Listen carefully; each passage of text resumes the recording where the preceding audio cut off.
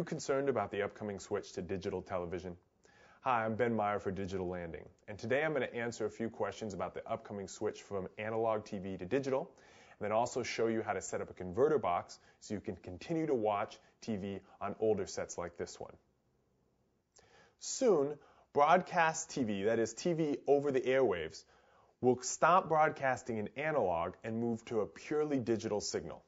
So who does this affect? If you get your TV over cable like a Comcast, or satellite like DirecTV, or even Fios, this changeover does not affect you one bit. If you want to press stop right now, I wouldn't be offended.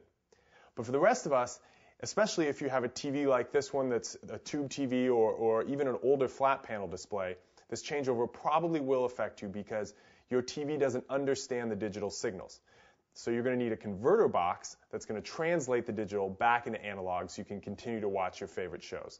And I'm going to show you right now how to set that up. Okay, so this is a basic converter box that costs about $60. You can get them at any electronics store. Most have the same features, but do a little research first to weed out any lemon brands. I'm going to show you how to connect this to your TV and any peripherals so you can continue to watch your favorite shows and take advantage of some of the features of digital TV that aren't available on analog sets. Okay, setting up the converter box is pretty straightforward. You're essentially placing it between the television and the antenna source. So this antenna is plugged in to the TV via the coaxial jack. So I'm going to unplug it right here, and then I'm going to plug it in to where it says out to TV, because this is connected to the TV. I'm not going to plug it all the way in, but you get the idea. The other plug you need to use is another coaxial. This came with the converter box, and I'm going to plug one end into where it says antenna in and connect the other one, obviously, to the antenna. Boom, you're done. Now you're ready to plug everything in and start searching for channels. Okay, when working with peripherals in this DTV setup, like a Xbox or a DVD player, really nothing changes. If you have extra inputs on your TV, you just plug those devices into those inputs and select those inputs on your TV, and you can game away.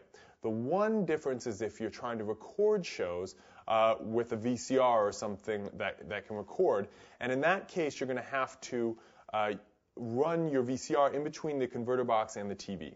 So if you already have your VCR plugged in, like I have here, and the converter box is already set up, like I have here, all you have to do is take a cord that's running to the TV from the converter box, unplug it from the TV, and plug it into the VCR in the input. Now, this could be done with a coaxial cord, or it could be done with a composite running in as well. Okay, once you've plugged everything in, you use the remote control you got from the converter box. Turn on your TV first, of course, and then you should get some screen like this. It'll have you choose a language.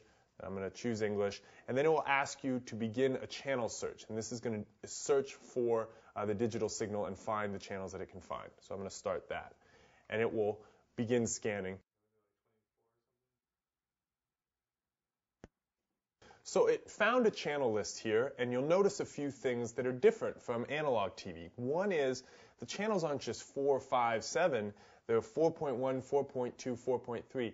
On the digital spectrum, each broadcaster actually can broadcast multiple signals. So NBC has their regular channel, an all-weather channel, and a universal sports channel. So that's one of the benefits of digital TV. You'll probably end up with more channels. The other thing is it has program information like you would get with cable or satellite. So you know that the Bonnie Hunt Show is on now and Days of Our Lives is coming up next.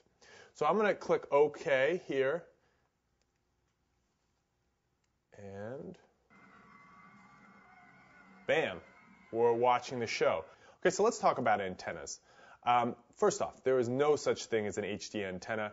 You don't need to rush off and get anything new. If these rabbit ears here pull in the channels that you're used to seeing, plus some, you don't really need to change a thing.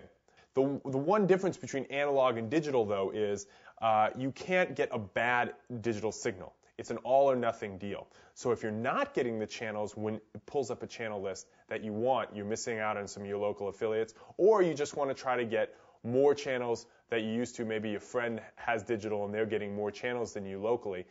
You can step up to a more powerful antenna.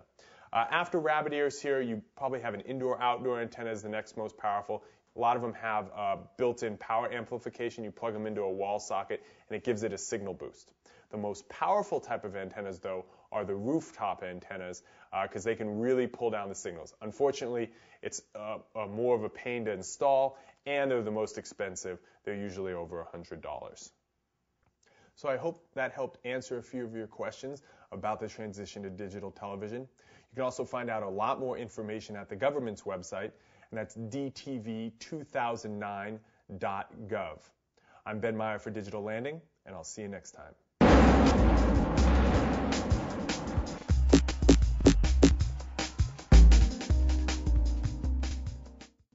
It's pretty simple, except when I'm doing it, because when I'm doing it, I make it really complicated.